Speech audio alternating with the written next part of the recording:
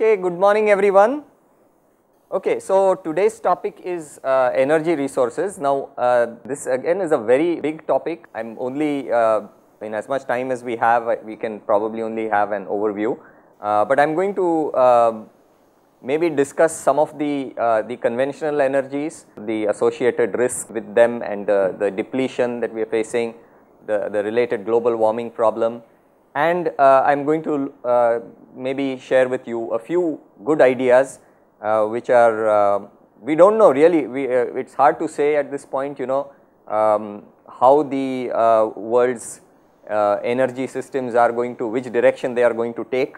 We will have to wait and see, but there are some very good ideas and which I thought I would share with you.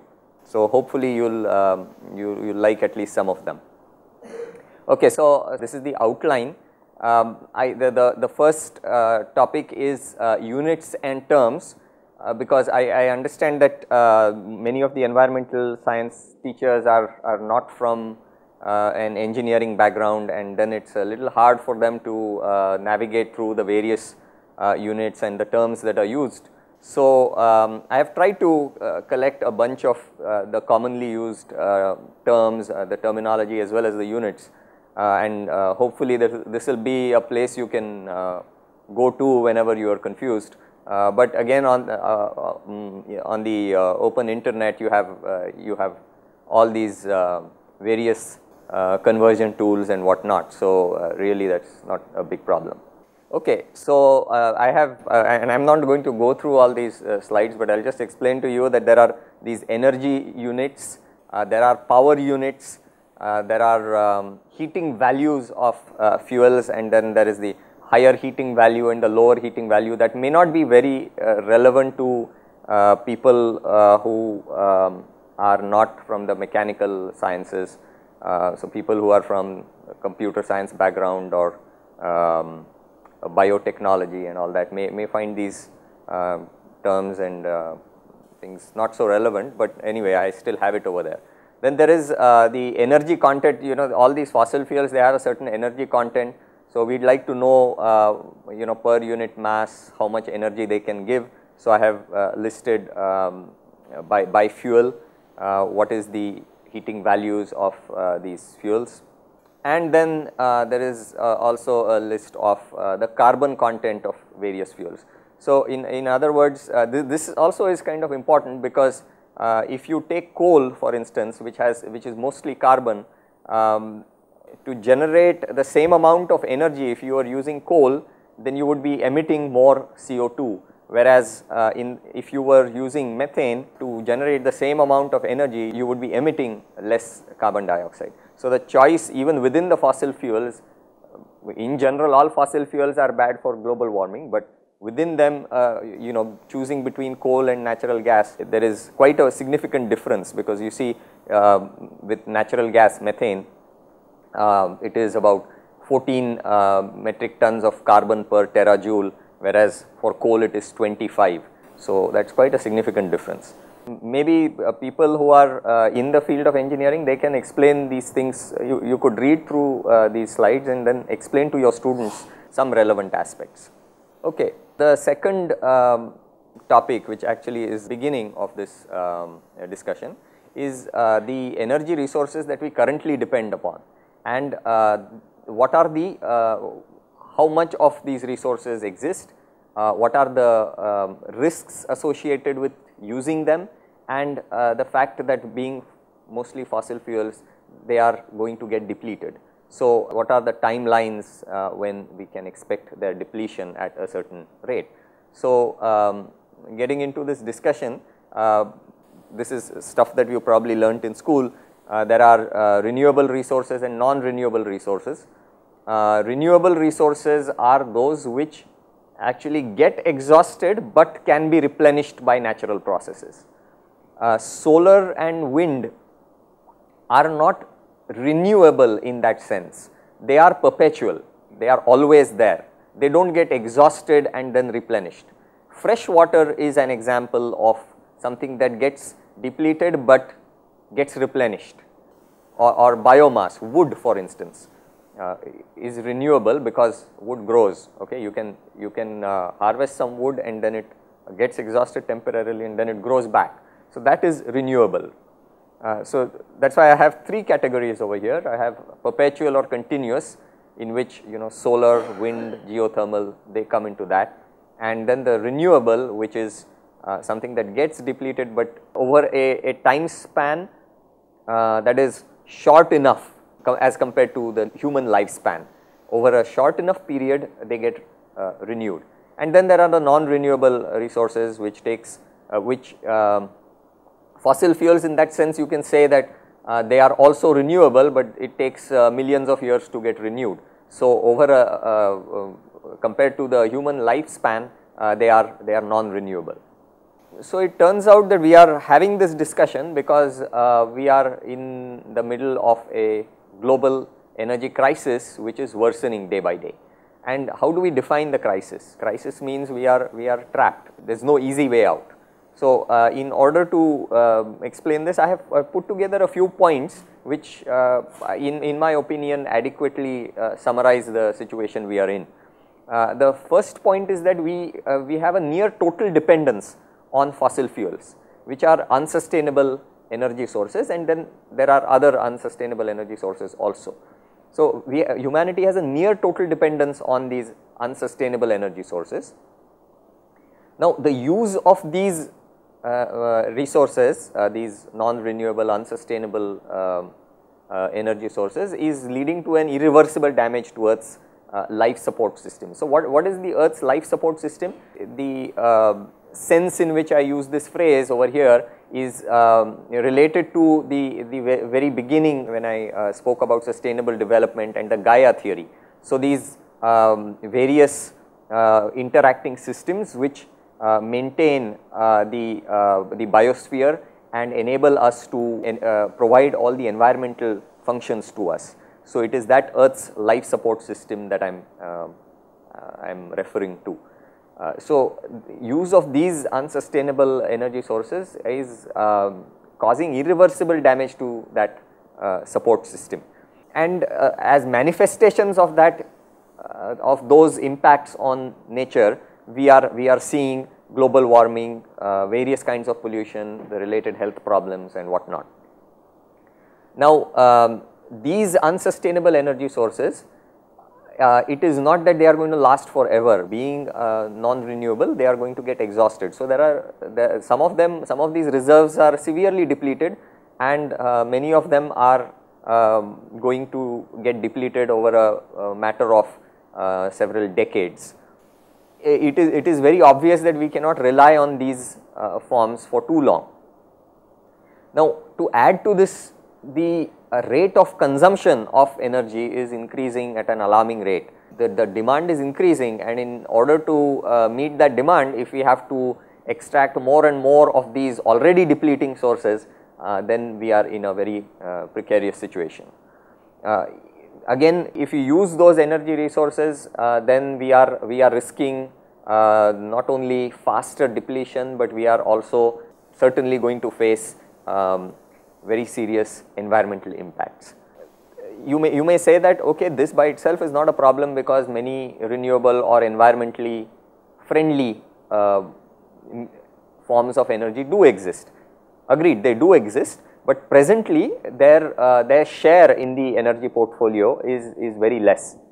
In other words, we are using hardly maybe less than 1% or so of renewable energy forms, and more of the non-renewable. This is basically a summary slide, and in the following slides, I will only add detail to this discussion. Let's get into it. The first point was that we have a near total dependence on environmentally unsustainable technologies. So this is the world energy consumption by source. This is 2012 data, which is recent enough, and you see that the fossil fuel dependence is something like 87%, and there are relatively smaller shares of nuclear, hydro, and some other renewable sources. So, coal, oil, natural gas form the major share. If you look at India, the scene is not very different. We again have a major dependence on fossil fuels up to 91%. And so, over here is the primary energy consumption, over here is India's power generation. So, which source of energy we use to generate our electricity. So, it is again very heavily dominated by the fossil fuels. You have coal, coal having a 60% share, and then a little bit of the others. Now, I am showing this slide to emphasize the fact that the electrification rate in India is low. It means that there is the demand for electricity is very high, and it is going to rise. The overall electrification rate being 65 odd percent, maybe the data may be a few years out of date, but I think it still conveys the message. It means that our demand is going to increase. So, if we have to generate more electricity, it means we have to, going back one slide, we have to depend more on these environmentally damaging technologies. Now, for what do we use the electricity? Once the electricity is generated in India, what do we use it for? It turns out that we are using it for mainly for industry, domestic, and agriculture. So, these are the main end use sectors of electricity in India. The commercial sector is relatively small, and then 7% is other. So, it means that these are all very essential areas in which the electricity is being used. It's not like we are using it for something that is non-essential. So, the electricity is being used for essential things, and that demand is going to rise, and we depend in a major way on fossil fuels. So, meeting that demand directly means more and more consumption of these fossil fuels. This is just some detail, but maybe of interest to some people and maybe to engineers. There is a, I am going to introduce the term of the base load energy and peaking energy. The electricity grid is the electrical distribution system which supplies electricity to all of us. Now, that is supplied by electricity through various sources. So, you may have a hydroelectric station, a nuclear power plant, a coal fired power plant, a gas fired power plant, all of them are connected to the same grid, all of them are supplying to the same grid, and then we are consuming that electricity from the grid. So, there needs to be a certain steady generation. Now, coal and nuclear very ably provide that base load energy, and in some parts of the day, and I am going to show you with graphs a little while later, at some points in the day there is an extra need for energy. So, that extra need for energy for a short duration is provided by what are called as peaking plants. So, these are plants which will be turned on only for a certain amount of time in order to meet that demand. So, the base load energy deficit in India on an average is 5.1%, but it varies. In the southern grid it is about 12%, in the northeastern grid it is about 17% for the base load, and for peaking, the peaking shortage on an average is 2%, but again in the southern grid peaking shortage is very high, and in the northeast also it is pretty high. So, it varies from region to region. Some places are well off and the others are not so well off. So, this graph shows how the energy demand in India is increasing, and this is also representative of many countries in the world. So, world over the trend is similar. Coming back to that summary slide, I told you that if we are depending on fossil fuels, then there is a risk of depletion.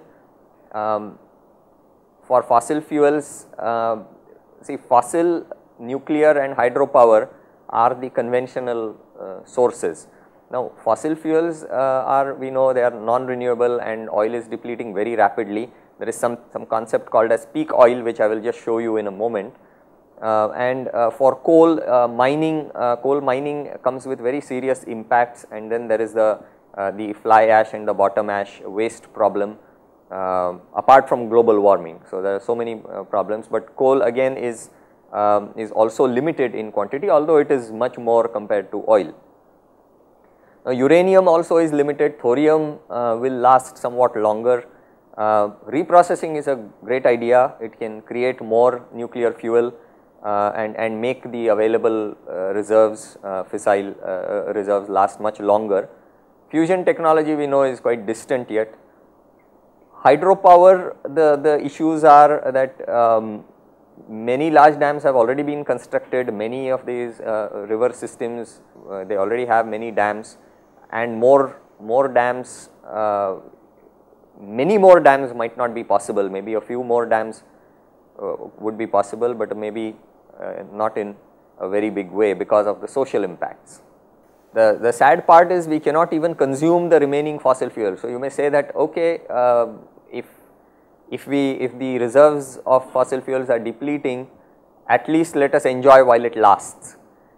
Even that is not going to work out, because if we try to consume the existing reserves of these fossil fuels, it is going to harm the environment and lead to a lot of other social problems also. So, what are those issues? So, again for fossil fuels, problems which are pretty well known are the greenhouse gas emissions and climate change. There is also pollution of air, land and water, particularly with coal mining, there is a lot of pollution problem.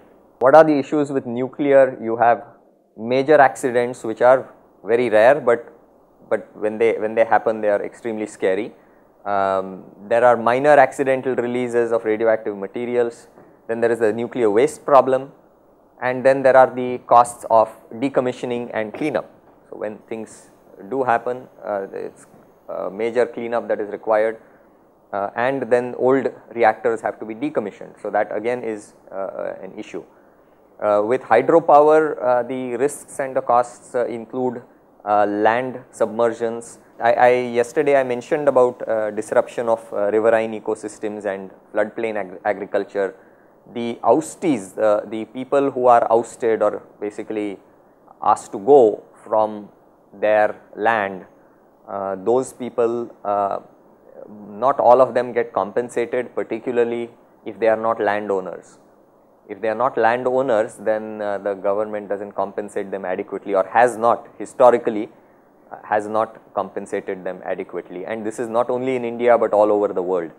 As a result, you will find these major public agitations, and there are, if you go to YouTube, there are very moving videos on the condition of these uncompensated oustees. There people staged satyagrahas, and they basically they were ready to drown themselves when the dam waters rose. So, really pathetic to watch. So, we have to be a little sensitive about that. Development is important, but development at somebody else's cost is not development really. Okay. So, that was a summary. I will quickly take a short run through fossil fuels and what are their issues specifically. So, how do we use fossil fuels? We use it in mainly three ways. The first one is you burn the fossil fuel in an engine. I mean, you create rotary motion, and you can use it either for transportation or for generating electricity on a small scale. The second use is that you burn the fuel for heating applications. And the third one is you heat it, make steam in a boiler, rotate turbines, operate generators, generate electrical energy and distribute it via the grid. So, these are the common ways that we use fossil fuels. Now, very large amounts of electricity can be generated once the entire infrastructure has been set up. So, let us say from the coal mine, the railway tracks are laid to the thermal power plant, then the mining will continuously supply the fuel necessary for the plant, and then it can be in operation 24/7. So, once everything is set up, it is quite reliable, and transporting coal oil and gas, there are different modes. Gas can be transported through pipelines as well as compressed tanks and whatnot. But once all the infrastructure is developed, then it is a fairly reliable system, fairly reliable, and you get good quality power. It's not unreliable. So how does it all begin? In the case of petroleum, you get crude oil, and that is deep within the earth's crust, and that is extracted. There may be, it can either be on land or there may be offshore oil rigs, and you extract the oil. There are lots of refining steps that happen to finally yield the fuel that we use, like petrol or diesel or whatnot. Now, it turns out that the oil reserves are depleting. So, I had mentioned the depletion risks. There is something, this concept called as the peak oil crisis. So, what is that? So the curve in the dark line that you see, the bell shaped kind of curve, also known as the Hubbard curve, is the total daily oil production for and it is plotted against time, so number of years. What you see in the slightly fainter lines is the production from each individual well. So, this curve can be plotted for a region or it can be plotted for the entire world, and each individual well, once it is dug, it starts producing and it gives a stable production for several years, and then its production kind of declines. But by then a new well is drilled and that produces, and then its production declines. If you add up all of these, the production from each individual well, then what you get is this curve. This curve looks more or less symmetrical. So, if you are at this peak, it means that half the oil on the left hand side which existed, half the oil reserve of that region has been already exhausted, and then on the production is going to decline. So, if the production is going to decline, we know that world over energy demand is only increasing, it is not, there are no signs of it reducing. So, if the global energy demand is increasing and your supply suddenly reduces, then what is going to happen is high prices. So, we might be at this peak. Some say we will probably reach it shortly, some studies say that we have already passed it, and some say that we are near about the peak. So, whichever the case may be, in the future the production is not going to be that high. There may be arguments on how long it may last, but I do not think there is fundamentally an argument of whether or not it is going to last forever. So, this is actual data on the left hand side, and it is classified by the fuel type. So, this shows a similar curve. What is on the right side of this dotted line and the year 2004, what is on the right side of that is projected. So, on the left hand side is the actual data. Okay. Now, these burning of these fossil fuels, we know that is increasing the CO2 emissions, leading to climate change, and we will have a separate session on climate change by another faculty member. This is just a general graph showing which are the major oil producers and which are consumers. So, you take Saudi Arabia for instance, the maroon or brown bar indicates its consumption, and the grey bar indicates its production. So, Saudi Arabia produces a lot of oil and consumes relatively a smaller part. On the contrary, you take a country like India, it produces a small quantity of oil, but uses much larger quantity of oil. So, which means that the rest of the oil has to be imported. This curve and the next, even this one, discusses about which countries have so far historically, which are the countries which have been emitting the maximum quantity of greenhouse gases. And it turns out that the cumulative emissions from 1751 to 2009 US is probably the single largest share in the greenhouse gas emissions. Europe is also quite a significant quantity, and then China is also big. Compared to that, India historically over this time period has not emitted significantly, but things are changing now. If you take only 2009 the annual emissions, then you see that China's share is bigger than US, and India's share is also much larger. So in future it is going to be assuming that the developed countries will not consume much more energy, but the developing countries are going to consume a lot of energy, and the demand is going to continue to rise. So far the way it is that India's per capita CO2 emission is very low. So if you look at the per capita and then even projected to 2030, the per capita emission of CO2 is very low. Compare it with the United States, where the per capita CO2 emission is very high. I mean it's several times of that of India. But again we must remember that India's consumption is low, but a large chunk of the population is below the poverty line. So if all of them have to come up above the poverty line, and if even the middle class has aspirations to consume more and more, then this might not hold. It might increase. And we have a very large population compared to the United States. So if having such a large population, the multiplying factor is very large. So the total emissions will be significant then. Okay, so if this oil, we know about the peak oil crisis and oil being limited and it might run out. So why not turn to coal? There is plenty of coal. Yes, there is plenty of coal. It has high energy content. It is an energy dense fuel. In other words, within a kilogram of coal there is a lot of energy. It's easy to transport and things like that.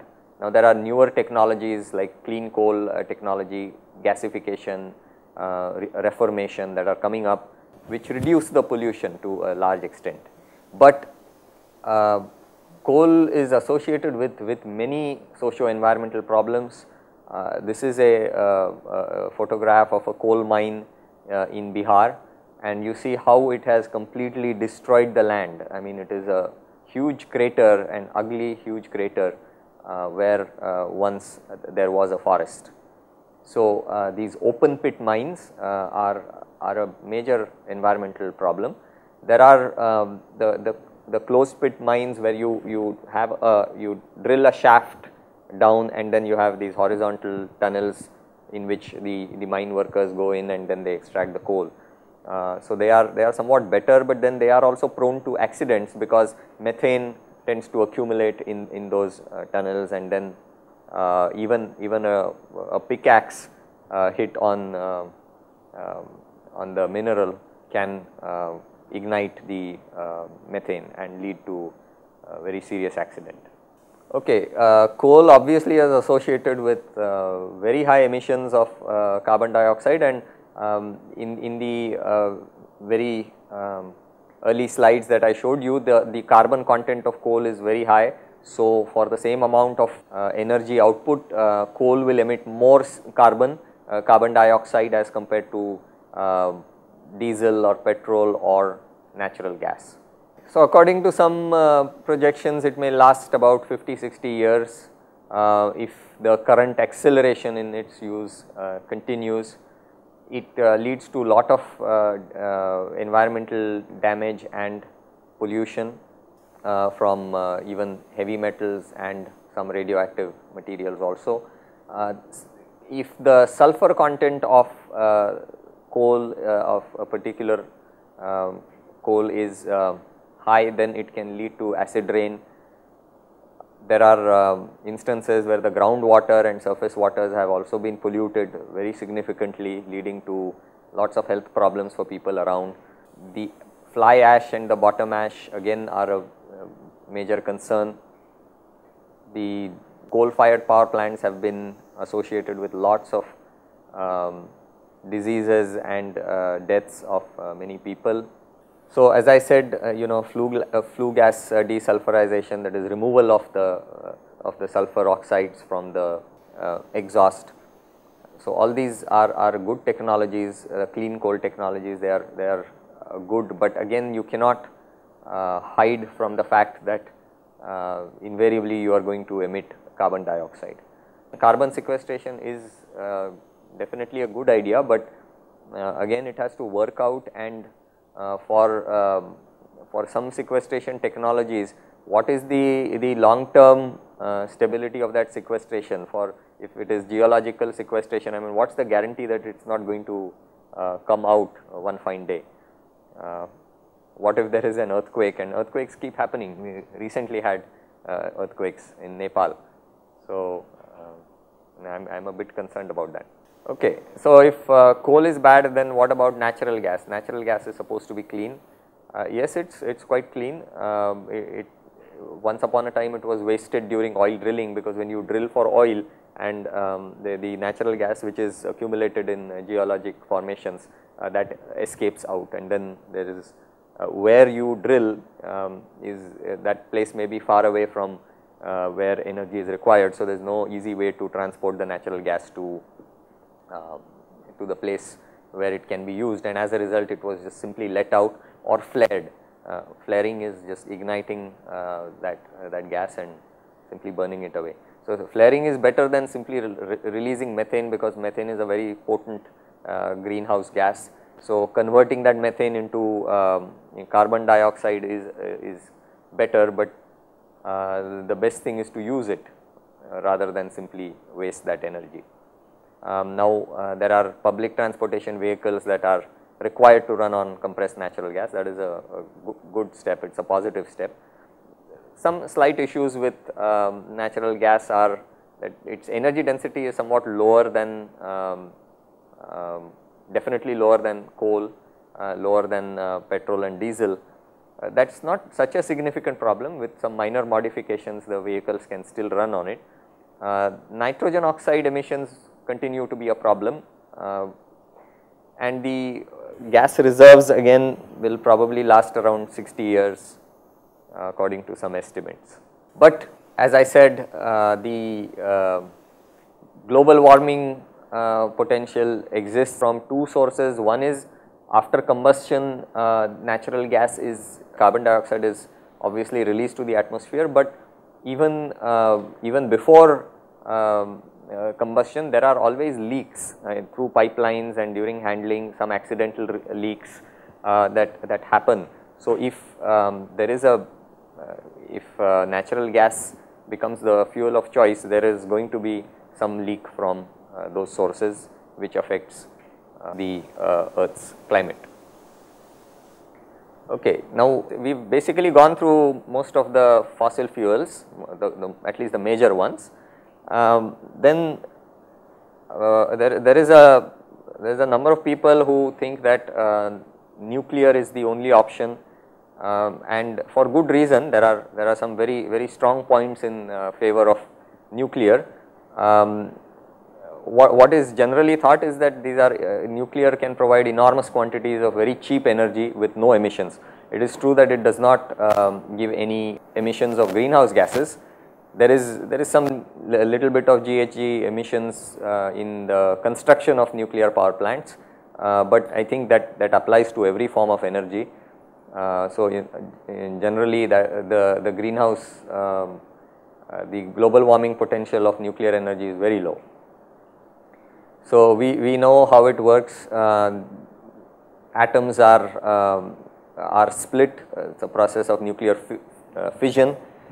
There are also concepts of nuclear fusion, but we have not been able to make commercial reactors using fusion technology. Wish we could, but not there as yet. The most common source, the nuclear fuel that is used is uranium, and it is mined in various parts of the world, and small quantities of uranium in a reactor can give very large quantities of energy. So, there are some countries which rely very heavily on nuclear for their electricity, but in India the share of nuclear is much smaller, and world over also it is not very large, because there are relatively fewer countries in the world which have nuclear power. The costs of nuclear power generation are relatively cheap. They are as roughly the same as coal, and it does not produce carbon dioxide. So, that is a very very strong point. The other very strong point is that once the plant is in operation, it is extremely reliable. So, I talked about base load power. Nuclear probably is the best example of reliable round the clock base load power. Okay. But the disadvantage is that there are some very there are extreme risks associated with nuclear energy in general, and that they come from the very closely related nuclear weapons, weapons proliferation, the handling of nuclear waste, and possible accidents. So, the nuclear industry probably in terms of safety is, I think, compared to the chemical industry, it is by far better. But the problem is, if something does go wrong, the nuclear waste is going to last for an extremely long period of time. So, from the point of view of a human lifespan, there are many isotopes which have half-lives of thousands of years. So, they remain in the environment, and that is only the half-life. So, they remain in the environment for a very, very long time. There are some isotopes which decay much faster. They have half-lives of maybe days or a few years. So, that may be an acceptable kind of risk, but with the long-lived isotopes, that is very different. Okay, so now you may think that the safety issue is quite exaggerated and that they have a very good track record, but it turns out that on the nuclear event scale, there are the major accidents that have happened are the Fukushima disaster and the Chernobyl disaster, where a lot of people have been exposed to radiation, and it is continuing. Fukushima is still releasing radiation underground and to the ocean. So, we do not know exactly what the effects are going to be in the long run, and in the long run, as far as nuclear goes, is many half-lives. So, some of the isotopes have already died down because they had very short half-lives. But then there are the long-lived ones are a big problem. There have been nuclear plants which are quite notorious for several accidents and accidental releases of radioactive material that they had over the world, and I have listed a few of them over here. So, if you look at the worldwide accidents or some major accidents and some not so major accidents at power plants, they are very small in number. So, but they have continued to happen even after we let us say that after Chernobyl in 1986, humanity probably learnt its worst lesson, but the accidents have continued even after that. So, 57% of the accidents have happened in even the United States. It is not only like these accidents happen in Soviet China or something like that. So, what I am trying to say is that the accidents are unavoidable, and they are bound to happen. The only issue is that a nuclear accident has unacceptable consequences, whereas any other accident may have implications for that generation, but not for future generations. So, there is a very strong issue of intergenerational ethics associated with the nuclear issue. Intergenerational meaning what gives us the moral right to destroy the environment or put the future generations, the generations which are not even born today, to put their lives in danger or to damage the environment for them. So, these intergenerational ethical issues are very common in the discussion of sustainability, and sustainability involves such issues. So, I told you that many other accidents happen, auto accidents happen in millions, chemical accidents happen quite frequently. The problem though is that the radioactivity related accidents can lay waste land for thousands of years. I mean, there is no possibility of people within our human lifespan or within a matter of centuries, which is what we can normally imagine. There is no possibility of people colonizing that place again, and the effects continue over generations. Now, radioactive waste disposal has been planned very scientifically by the nuclear industry, and there are, I will share some resources with you also on that. But the long lived isotopes will remain a concern for a very long time, and they normally vitrify the radioactive waste, and then they put it in these canisters, the steel drums, and then they plan to geologically basically bury it very deep. But it turns out that they have no country has so far started doing that. I mean, all this is planned and it is said to be operational in a matter of a couple of decades, but so far this geological storage of long-term storage of nuclear waste has not been done.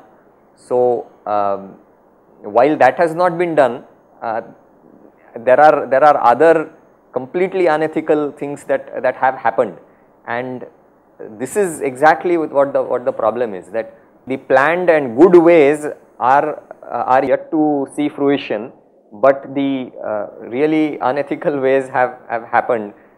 This is an extreme case. I mean, it may not be the norm, but this particular mafia clan was paid by some countries' state nuclear agencies to get rid of some drums filled with toxic and radioactive waste from advanced countries which we look up to, and Somalia was the destination for dumping that waste, and some of it has been dumped in the Mediterranean. So, they load up ships with these drums and simply sink the ship, come back and claim insurance cover for that. So, this is these unethical things are also there. Then more recently there is a threat of terrorist attacks and things like that. So, there is a clear intention to cause harm. What I am trying to get at is, we need to probably look for systems that are inherently rugged and inherently more resilient to such issues. See, there are natural disasters, they are not in our control. Wrong intentions of human beings are also not in our control. There are terrorists in the world. We are living in a real world and terrorists are there and they are bound to attack. So, having an energy system which is vulnerable to natural disasters, vulnerable to human error, vulnerable to deliberate intentional attacks is not a secure system. So, what is this physicist over here says that the future energy in a sustainable world, for now let us leave some practical considerations aside, let us think of a sustainable world, maybe idealistic or whatever it is, but let us imagine a sustainable world. In that sustainable world, is it better to design an energy infrastructure which is inherently resilient, or is it better to design something that is vulnerable to attack, vulnerable to natural disasters?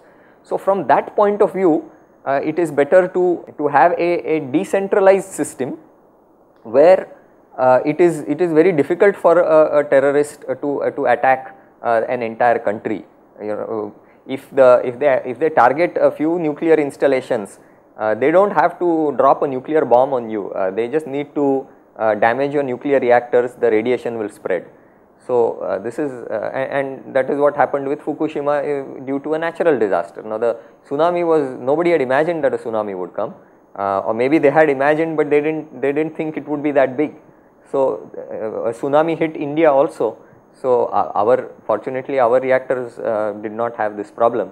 But again, you know, accidents keep happening, human error also happens. Chernobyl, there was a human error involved.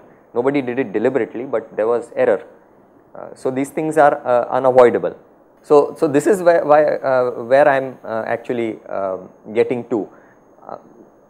I am sure, I mean, you are free to have your own opinion about the nuclear issue, and some people are staunch believers in nuclear energy, and okay, good for them. But so I have some reading material, and I'll add some more about the pros and cons of nuclear energy. You can, it's a hyperlink. You can click on it and then refer to it, and then there is the World Nuclear Association also. They have described it very well. The way they plan to the long-term storage of nuclear wastes and things like that.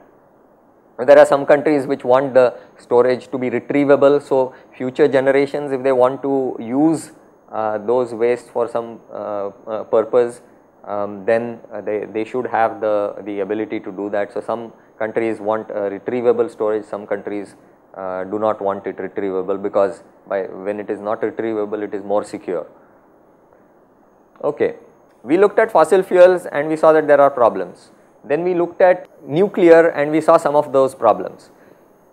Hydroelectric is a renewable form of energy, because you know water is renewed every year through the water cycle, and you have the reservoirs that get filled up in the rainy season, and then they get used up during the rest of the year. So, hydroelectric is a renewable source of energy. It is also a conventional form of energy. We presently do use a lot of hydroelectric power. So, why not simply scale that up? There are issues, the socio-environmental issues, which I have discussed with you. But in general, hydroelectric is a very good idea, because it has, once constructed, it has low running costs. There is no waste or pollution after the initial phase. In the initial phase, during submergence of land, there may be methane emissions. Once functional, it gives very high reliability. The electricity is highly dispatchable. So, dispatchable meaning it can be, the production can be stepped up and stepped down at a very short notice to match the demand. So, this is a very important advantage of that. And in fact, in a sustainable energy infrastructure, hydroelectric can play a very important role, and I am going to show you even a video and an animation on that. So, this basically brings me to the end of this session. I know we have a little bit of time, and I have something planned for that. Okay, Mepko Schlenk Shivakashi. Yeah, hi. I'd like to know what you have written down in terms of some things that you agree or plan to do related to the water issue. What's the difference between the perpetual resources and the energy resources? Okay, renewable are things that get consumed but get replenished due to the various processes in the biosphere, and perpetual is which is always there. Solar energy is always there. Mufakam Jha, Hyderabad. Sir, my question is, generally we are using silicon plates to capture sunlight or solar energy. What is the main reason behind using the silicon? And one more question is, what are the other alternatives apart from silicon? There are various technologies. Yes, silicon solar cells are the main technology for photovoltaics. It has been around for a very long time, but there are many other alternative technologies. I will not get time to cover all that. A simple search on the internet will pull up many things. You have cadmium telluride, you have dye-sensitized solar cells, you have copper, indium, gallium arsenide. So many things are there. Many technologies are there. In our college, we are having a permeable pavement for recharging the aquifers, groundwater aquifers. And also in our home we are having percolation pit for recharging the aquifers with rainwater. We are planning to have in our college also this type of pit where the rainwater falls actually to the ground, where it reaches to the ground. This type of things actually recharges the aquifer, so we will not have a scarcity during summer season. Right, excellent. Do you remember that video I showed you about Bangalore, the rooftop on Bangalore? See how much that gentleman was able to do. But at least everybody, each one of us can at least conserve the water usage, right? We can limit our water use. We all get a water bill, right? So we know how many liters we are being charged for. With this activity, this year we are not having any scarcity of water from our bore. It is practical also. This year we had a very good result with that percolation pit actually. Excellent. That is very nice. Thank you. Thank you, sir. Techno India, Salt Lake, Kolkata. Sir, I would like to basically spread awareness among each and every individual in our area so that water is spent less. We belong to West Bengal where there is no dearth of water as such because we have the Hooghly flowing by. Yes. So we personally, I also never ever have, I mean, the awareness is not in us. When we enter the washroom, we kind of accept that water is a free commodity. Like, so if we can personally spread this awareness, I think it will be a great move in the long run. I think water quality issues are there everywhere. I mean, although there may not be a water availability issue in West Bengal, but water quality issues are definitely there, I presume. So maybe something could be done in that area. Yeah, and in big condominiums where there is an urban populace, we are all aware of these issues. So therefore, such sort of rain harvesting, which is not quite common in our areas, can easily be done. This is also an awareness which we can start at our areas and neighborhoods. This is what I feel. Okay, excellent. Thank you so much. Knowledge Institute. How is the geothermal energy is used to produce the electricity, sir? Can you more emphasis on that? Yeah, geothermal energy, the reason I did not, see, because we have many things to cover, so I had to choose what to cover, what not to cover. Geothermal energy is great where it is available, but it is not available everywhere. So in India there are relatively fewer sites where you get geothermal energy. So the overall geothermal energy potential is somewhat lower. There are other places in the world where it is high. So basically you have heated rocks beneath the earth's surface. So that heat is used to generate steam. So water is forced down into that strata and heated steam is recovered from another bore, and that steam is used to at high pressure, and that steam is used to rotate turbines. So again, there are no major operational costs. There is no fuel as such. The earth's heat is the fuel. So in that sense, geothermal is a great idea, and it is it's a very good option where there is geothermal potential. Thank you. Sir, we're producing the individual home to produce the rainwater harvesting tank. Right. To improve the implementing in our house to improve the groundwater level, sir. Okay, so you are going to harvest rainwater from the roof and then recharge it to the aquifer. Okay, that's nice. So have you planned anything to do with your students?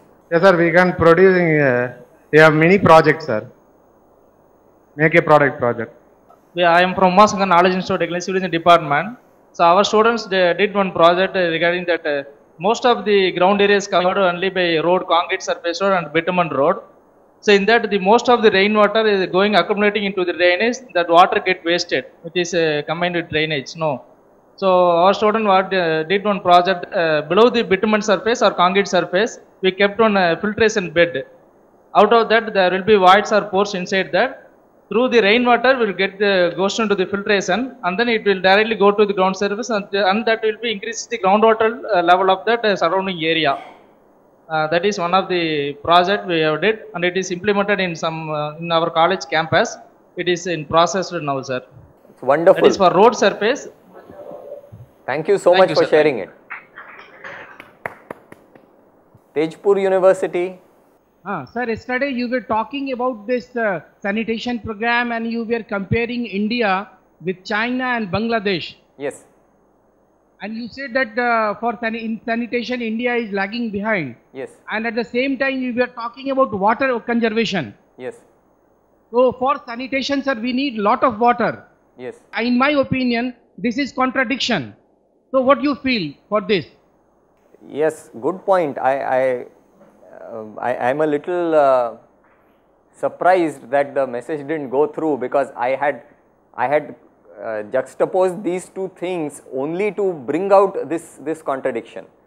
Now the issue is, if you have at one end we require sanitation, and sanitation needs more water, so it worsens the water crisis. So that is why I said that there are alternative ways of providing effluent treatment as well as, so with watershed management, if you can make more water available, and that water which has been made available can be used in an efficient way. So rather than flushing down good drinking quality water, in most of our cities there is only one quality of water which is supposed to be drinking quality water, and that is what we fill in our overhead tanks, and that is what we flush down the toilet also.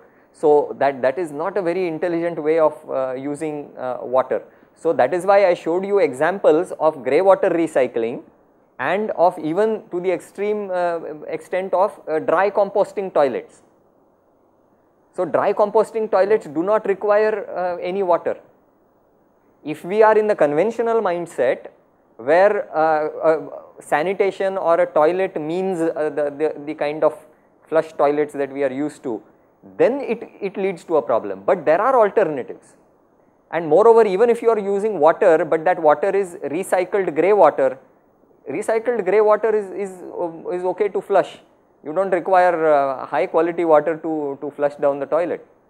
So alternatives are there. In fact, in my talk itself I have given alternatives, and people are very innovative. We just have to look around. There are so many excellent examples in this country and outside of this country that people have come up with. So we should, among the various options available, which are the ones that we choose and adopt? The choice is in our hands. So I am so glad that you pointed out this thing, that contradiction was deliberately there, and in fact I thought that I had brought out the contradiction, but now it appears to me that contradiction was not brought out effectively. So I take the blame for that I was not able to successfully communicate that. Sir, the one thing I would like to ask you in this presentation, one thing when I will go and teach this topic of energy, what will be the future for the energy, because each source of energy has some pros and cons. Nuclear energy has some positive and advantage, disadvantage, hydroelectric, thermal, but what will be the future? What is the solution? That is something is missing in this presentation, which I feel that what will our vehicle happens when all the fossil fuel exhausted? Yeah, good question. Let's consult an astrologer. What will the future be? No, this is only one session. I have the next session in which I am going to talk about solutions. Thank you. Thank you so much.